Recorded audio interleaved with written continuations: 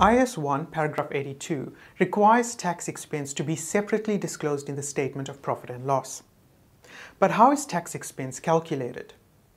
Tax expense comprises two components, that is current tax and deferred tax expense.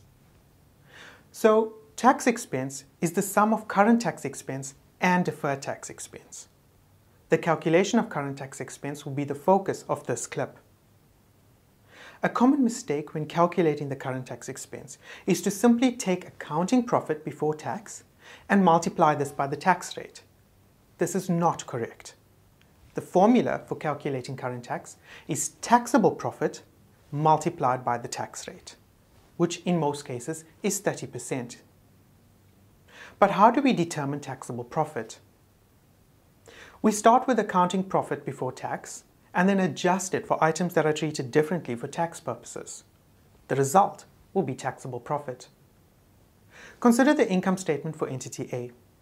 If tax depreciation is $800 and $200 of entertainment expenses are not deductible for tax purposes, what will entity A's current tax expense be?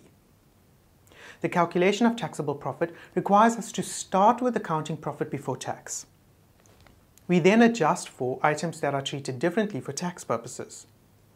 The first item is depreciation. We would add back accounting depreciation of $1,000 to reverse it since it was subtracted in arriving at profit before tax. We then subtract tax depreciation of $800. We would also add back $200 of entertainment expenses that were subtracted for accounting purposes but are not deductible for tax purposes. We now go through the income statement to find any other items that are treated differently for tax purposes. We already adjusted depreciation and entertainment expenses. Sales and cost of sales will be treated the same for tax purposes.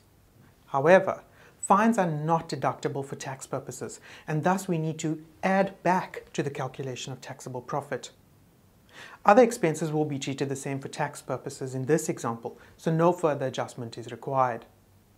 Taxable profit of $10,650 is calculated when we add and subtract our adjustments. We then substitute this into the current tax formula. $3,195 will be the current tax expense. To recap, tax expense comprises current tax and deferred tax. Current tax is calculated by multiplying taxable profit with the tax rate.